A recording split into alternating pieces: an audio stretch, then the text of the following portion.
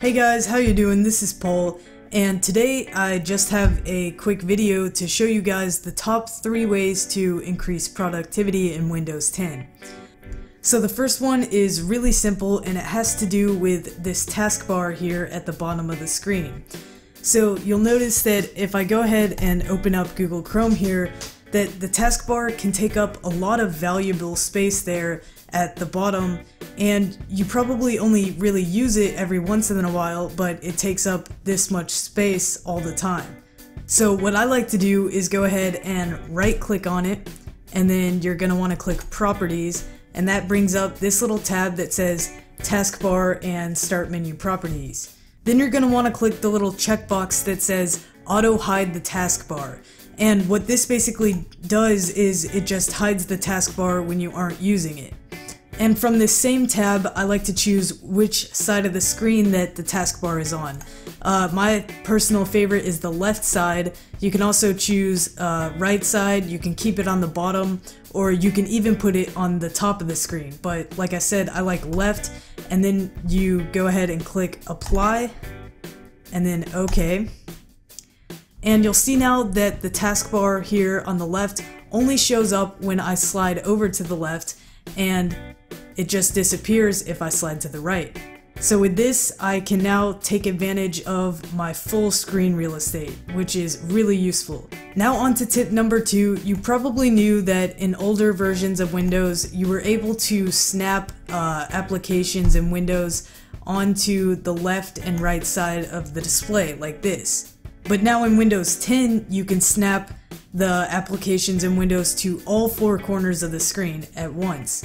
And it's super simple. All you have to do is, instead of dragging to the edge of the screen, you go ahead and drag into the corner, and it automatically snaps into place. There's also a keyboard shortcut for this. It's just the Windows key on the keyboard plus the side of the screen that you want the tab to be on. So I can click bottom left, bottom right. This is really useful if obviously you need multiple tabs or applications running at once. You need to access them all quickly, and with this you can have up to 4 right there in front of you. And the final tip I have today is something that us Windows users have been wanting for a while now, and we finally have it in Windows 10, and that is multiple desktops. So let's say you want to be multitasking, you want to have Twitter and Netflix open, and you also want to be using or editing with Premiere and Audacity. Now you can open them all up on one desktop how I have them now, but when you do that, it's easy to get mixed up and confused, and it's just too many tabs going on at once. So what you can do, you can go over to the taskbar and you go ahead and click this Task View button here. That brings up this little window, and then you're going to want to click the New Desktop button. This creates a new desktop here. If you go back and click the button again, you can go ahead and drag your editing apps over to that new desktop, Desktop 2, and then Desktop 1 you can leave the Twitter and Netflix. Now once they're separated, this just cleans things up a lot. If you want to go back to editing, you just click Desktop 2.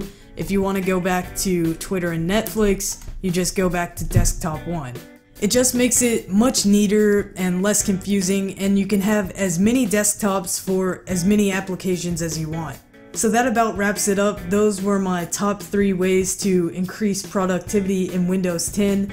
I hope you guys enjoyed this. Maybe you learned something that could help you enjoy Windows 10 a little bit more. I know I'm really loving it so far. I think it's a great improvement. And anyways, if you like this video, please give me a thumbs up and subscribe for some more content coming soon. Thanks.